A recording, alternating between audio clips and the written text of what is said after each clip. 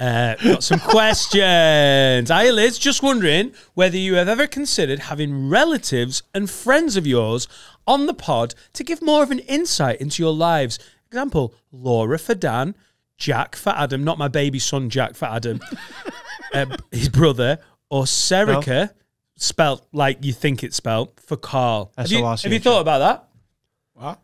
I have thought about it, yeah. Yeah, have you thought about getting your dad on? No, do you know what? I think I'd get our Jack on as long as you two got those two people on. That is such a that's me putting a couple of chips in for a big pot. That our Jack being on this, I think, could actually be passably funny. We get Dolly on. No, not Dolly. No, Dolly knows why not? She knows too much. So why we have to get our girlfriends on? I tell you what, if Serica was in on a lock-in, you would see Carl the most uncomfortable that he's ever been on this podcast. Because with 2 beverages in her, she wants to tell every story in the world about Carl, and it's so fun. Yeah.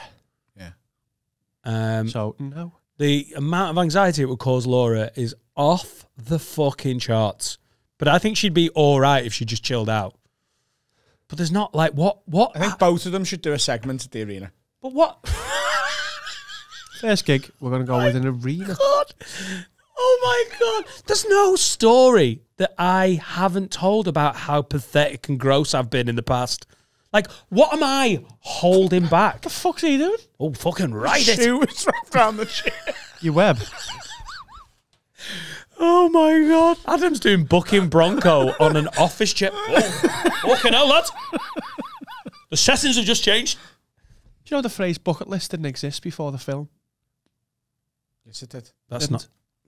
Yes, it did. It didn't. Google it. Yes, it did. I had that same reaction. Why are we Googling it? What's Steve here for? Come on, Steve. Steve's doing work. Oh, it didn't exist before the film. Is he already editing something? That's Carl. I don't know who's told you that, but that's a lie. That's a wrong. Yeah. That's a bad wrong. Carl says the 2007. The saying bucket list meaning origin. Right, go for it, Carl. What have you got? Go on. Inform us. Let's say you back yourself down here. So 2016. It was first authenticated the use of the phrase in the Newsher Post on June 2006, which was talking about the film "Sock on the end of my cock." No, that's not true. It's not true. Based on... Don't believe everything you see in the mainstream media. Oh, yeah. That's what they want you to believe. The phrase the bucket list didn't exist before the film. It did. Who's that written by? Hillary Clinton. I've been making bucket lists since I was like 5. But you haven't been calling it that. Because look at the amount of fucking articles on Google that are talking about it. Sorry, People are very angry over the term bucket list. Carl, though. You. What, though? What? You've been making bucket lists since you were 5. Yeah. What were your bucket lists? Play for Liverpool. Play for Liverpool? Was it just that? Is it the same as it is today? Play for Liverpool. Get bitches. Make money. There we go. Smoke blunts. He wrote the first Scouse hip-hop song. It was coined in 2007, not the other way around. It wasn't.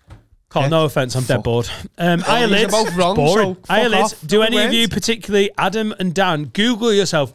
Oh, flow. Carl's just Googled. What are we talking about? I'm going to Google you then. Eyelids, do any of you, particularly Adam and Dan and not Carl because he's boring, Google yourself. Just Google Adam to try and find his live at the Apollo set again. Couldn't find it. Could not find it. Is it available anywhere? iPlayer. If they Googled Adam Rowe live at the Apollo, it will be the top hit. Carl, will you actually do that now? Will you put the telly on so I can see? You just got to watch it on iPlayer. It's not on YouTube as a set, is it? No. No, it will be at some point, though. That arse raptor will put it up. Is Mar? There it is. Do you know how the internet works? You just Google Adam Rowe live at the Apollo. Ella Knight. Calling you out here, mate. I want to see what the fills are.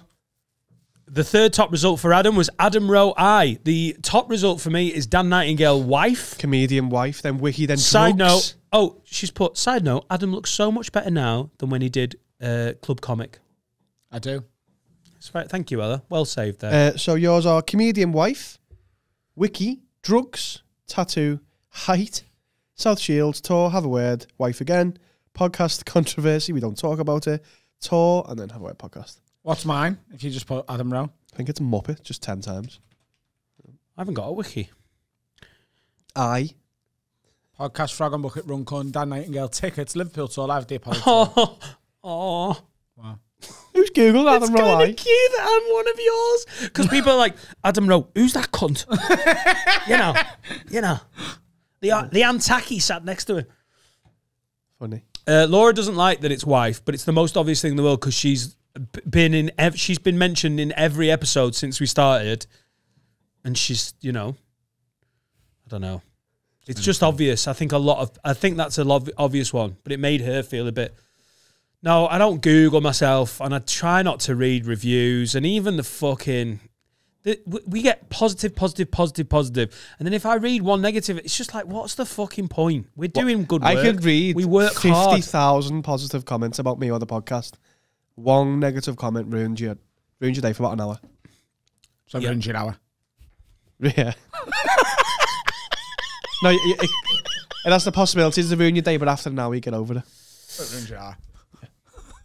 Ruins the hour. If you wank over all the good stuff, then I think if you get too into like, oh yeah, and this person says I'm brilliant, then it registers. Then you deserve the negative one. That I just try and detach from all of it. It's fine. I just delete them. If I see one about you, the negative, I delete it. We fucking work our arses off on this. I know it looks like we just turn up and fuck around. But this shit has taken over our lives. We work hard. If someone's like, I don't like this person, go fuck yourself. And anyone who's like, I tell you what, we should get rid of them and this is a fucking family, mate. Yeah, I hope you die. Person who comments that. We will honestly put this in the wall before someone gets fucked off. God, I got really annoyed. Fucking wall. Oh! What was the question? Oh, did you Google yourself? I have done it before. Just to make sure there's no blogs about me when certain things have happened.